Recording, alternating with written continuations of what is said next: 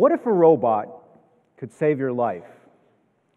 What if a machine could cut crime in half?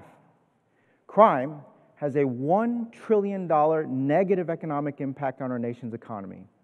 It is a hidden tax we all pay every single year in blood, tears, and treasure. A violent crime occurs every 27 seconds in America, a property crime every 4 seconds, and a gun is stolen every single minute of the day.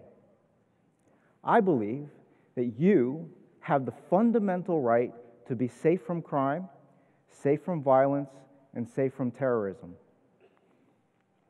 I was born in New York City, and someone hit my town on 9/11. My country was attacked, freedom was attacked. My aunt and uncle used to work near the Twin Towers while I was growing up. Similar to my parents, they came from Colombia and China, got decent jobs, bought a home, and lived the American dream. I grew up believing in that skyline. After the attacks, I so desperately wanted to do something for my country.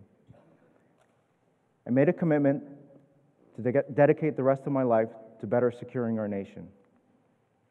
On a national level, we have the finest military in the world, not only because we have a $600 billion budget, but because someone's actually in charge of it. The U.S. Department of Defense oversees our military operations, plans it, maintains it, sets long-term strategic goals, and achieves them. If you need a new jet fighter or a submarine or a tank, there's a whole host of professionals that will assess the organizational, business, and technical requirements, put together a request for proposal, send it out to numerous standing-at-the-ready defense contractors, and voila! Weeks, months, years, or even decades later, your widget shows up at the Pentagon. And the U.S. troops, rightly so, are provided all the capabilities you might ever imagine, all at their fingertips. The Department of Defense controls everything outside of our borders. Within our own borders, the U.S. Department of Homeland Security and the U.S. Department of Justice have no federal jurisdiction over the 18,000 law enforcement agencies and 8,000 private security firms in the U.S. There is literally no one in charge. So with that level or lack of leadership, what have been the massive new breakthrough innovations in the physical security space over the last 100 years? Other than maybe a stun gun, a camera, a bullet-resistant vest, there's really not much to show. To add insult to injury, most institutional investors won't even recognize the sector as an investable opportunity, which reflects an industry not only starving for innovation, but an industry starving for risk capital to drive that same innovation.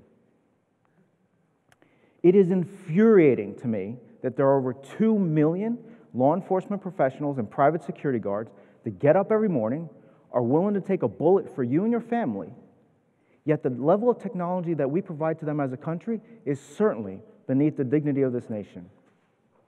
I do not believe the founders of our country ever expected us to build a society where going to work, going to the mall, going to the movie theater, or going to school literally came with the risk of being shot or killed.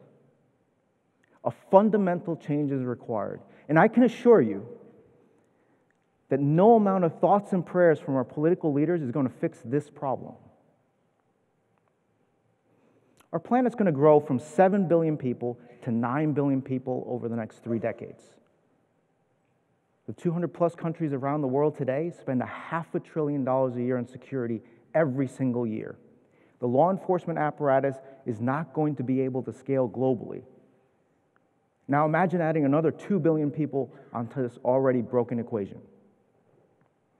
So since the law enforcement sector is so fragmented and there's no one in charge, who's sitting around thinking about how we're going to innovate our way out of this trillion-dollar mess?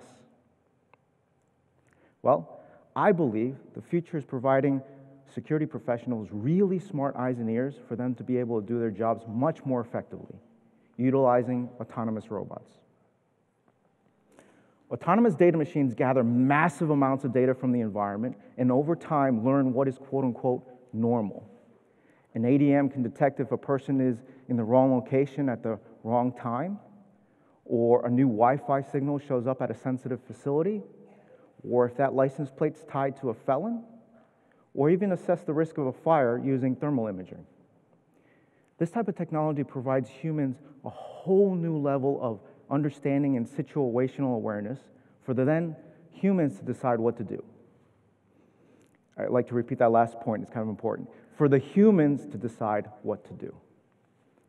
With the decidedly software plus hardware plus humans approach, the idea is to have the machines do the monotonous and computationally heavy work and have the humans do the strategic and decision-making work. This type of technology is a profound new way for security professionals to do their jobs. So, for example, what if these machines over time can end up seeing, feeling, hearing, and smelling? What if over time they're able to do 100 times more than a human could ever possibly do, and do it consistently? 24 hours a day, 7 days a week, nights, weekends, holidays, every single day of the year, all year long. And with that amount of learning that these machines can do over time, eventually we'll be able to literally predict and prevent crime.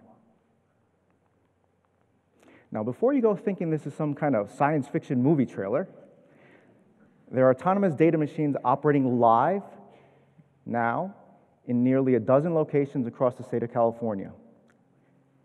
And one of the biggest hurdles and technical challenges that we've seen thus far, lipstick.